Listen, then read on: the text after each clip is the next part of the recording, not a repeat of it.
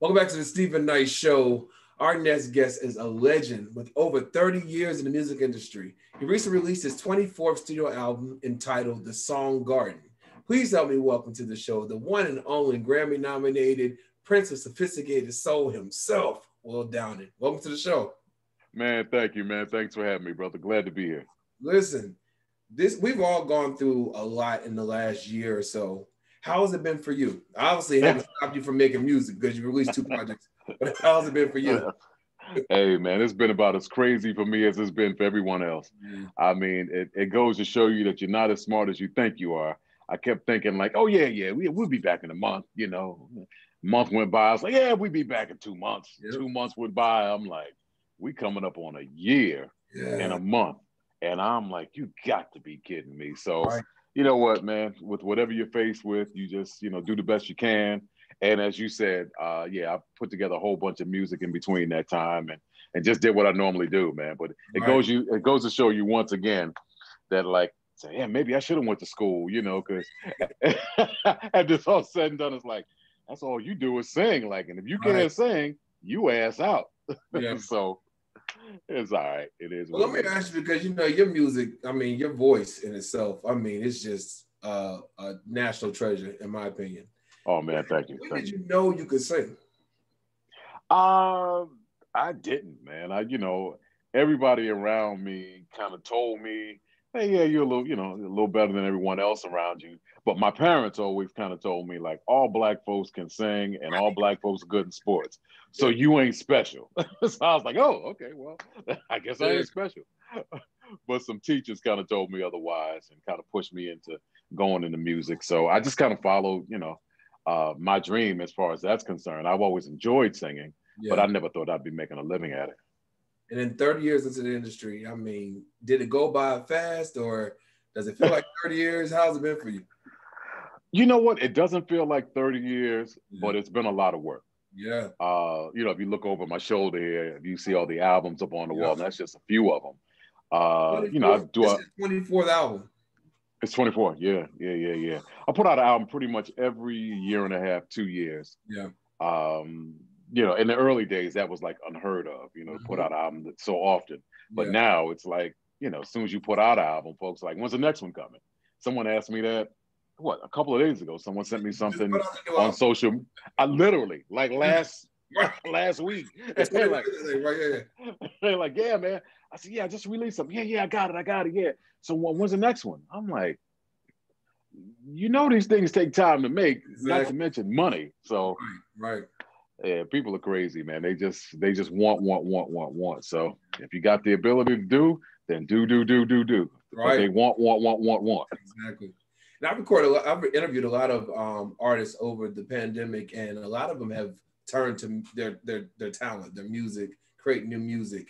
How were you motivated to do that during the pandemic? Again, this is your second project in the pandemic. How were you motivated to do that?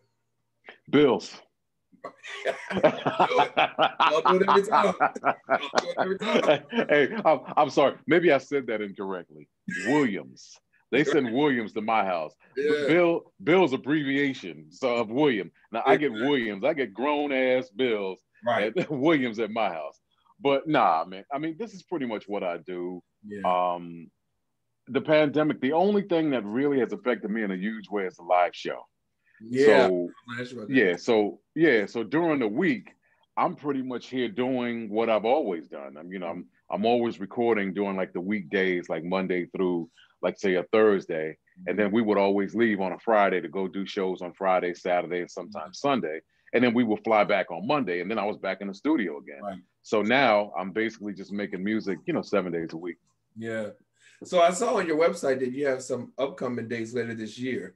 How do you think that's going to look for you? Because I know we're all trying to do, trying to have some kind of normalcy, but do things safe. How's it look for you, do you think? I don't know, man. I mean, they're on the calendar, but I get a phone call, seems like every other day of, from someone, an agent or a promoter kind of saying, well, what's 2022 looking like? Right. I literally got that call like 2 hours ago. My agent said, hey, we had a date and so-and-so. Are you free on this date in 2022? I'm going, are we moving a date? Or yeah, we just want to just look at our options. So Yeah. I think that some of the bigger companies about a week ago kind of made an announcement that all the festivals and all of this and that will be moved to 2022. And I think everybody's sort of like, I guess we better follow suit. Yeah. So I'm not sure if there's going to be any shows this year. I'm not 100% sure. Yeah, no, I get that. I definitely get that. I don't think any of us know what's gonna happen, really. You know what I mean?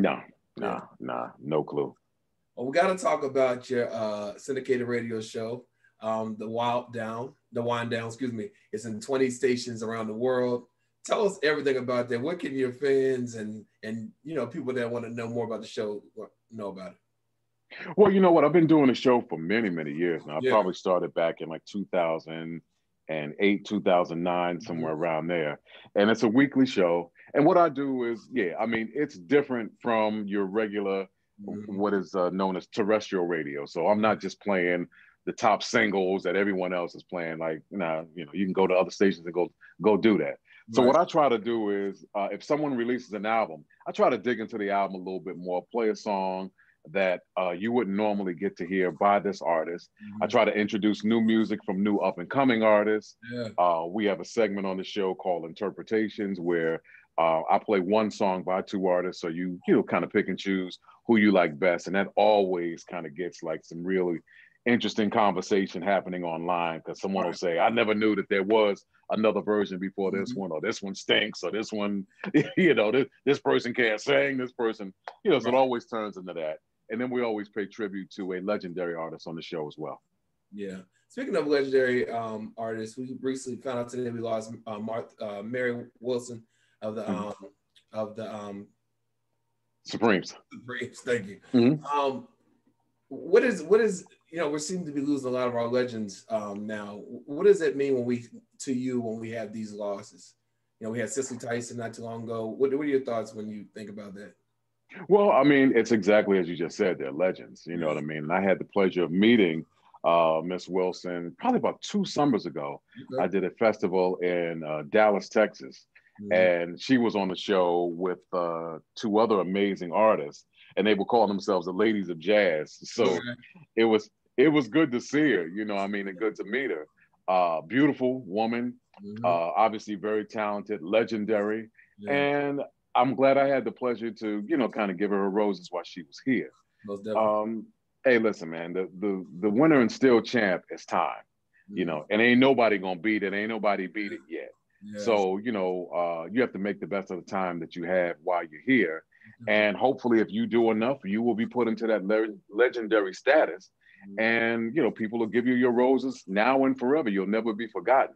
So she's left her mark on the world, along with, your Cicely Tysons and our stars that are, they're getting older. I mean, that's just the nature of the beast. You live, you're here, you do what you do, and then you're not. Right. And then, so we have to create, and you have to be part of the collective of people that have left some sort of a legacy to be remembered in that regard as well. Most definitely. Most definitely. Oh, we got to talk about the new album, the song. Boom, let's talk about it. So what was your inspiration? Again, it's your second release of the pandemic. What was, other than the Bills, the Williams, what was your inspiration in creating this piece of work, body of work? Well, it's weird. I mean, it initially started out as a project it started out as a single. I had a single called Right Where You Are, which is on the album. Yeah. I was literally a few days away from going to Europe, and I got a phone call from the promoter over in Europe. So he was like, hey man, are you still coming? I said, well, yeah, what the problem is? What the problem is? He was like, yeah, what the problem is? They were like, yeah, we talked to Howard Hewitt and he just canceled. So I'm like, I'm not getting what you're talking about, bro. So I just said, all right, let me call Howard. Yeah. So I picked up the telephone, I called Howard. I said, yo, man, what's going on? I heard you canceled, the date, or you pushed back on the date. So he said, hey man, this pandemic kind of got me freaked out. I'm like, this virus. So I said, man, I don't know. And I called a doctor friend of mine. I asked her, I said, hey, is it cool? And she was like, Negro, if you get on that plane, if the virus don't kill you, I'm gonna kill you. Right. So exactly. I immediately got on the phone, called the promoter, said, hey man, I ain't coming. All right. So we'll figure this out. So of course, the people who had purchased tickets for the date, which was like I said, I was leaving in a few days after that. They were like giving me grief online. So I just kind of said, listen, I'd love to be right where you are, but can't be.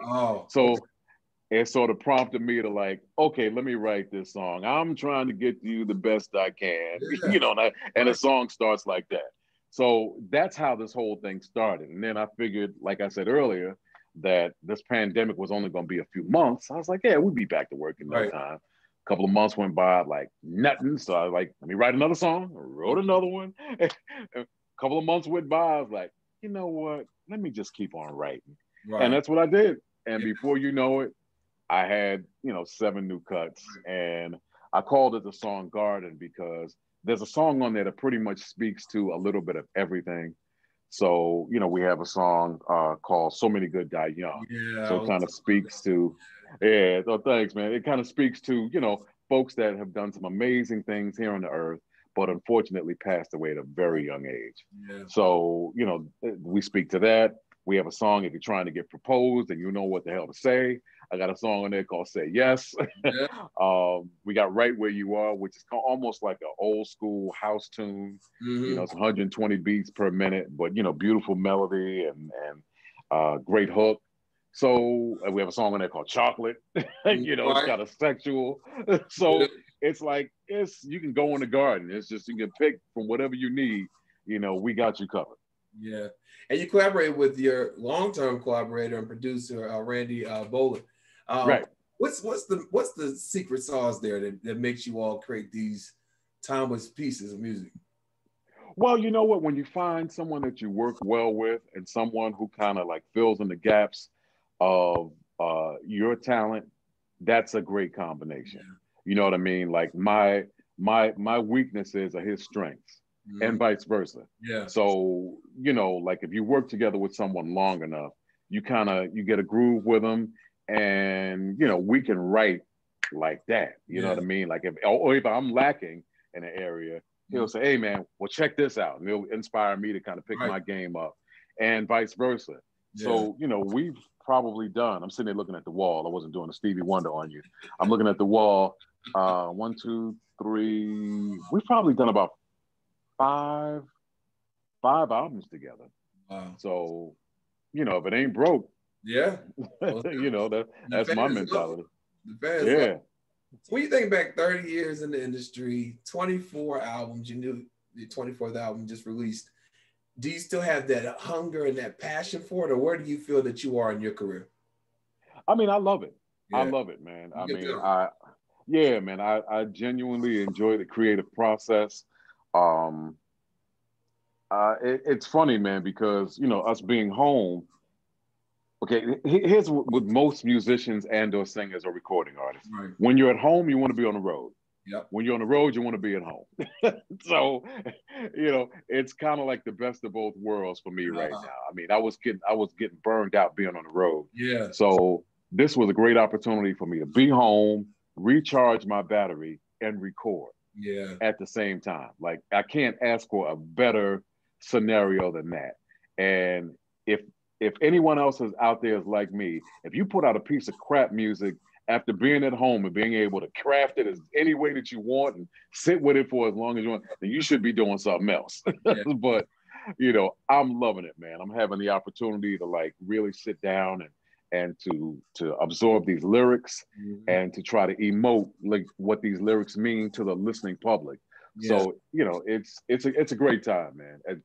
Despite the pandemic, it's a great time to be creative and to make music and to do all the things that you said, you've been trying to do or wanting to do. Right. Can't get no better time than this. So no excuses. Exactly. No excuses. Well, the album is called The Song Garden. It's available now. What's the best way for everyone to keep up with you and everything you have going on?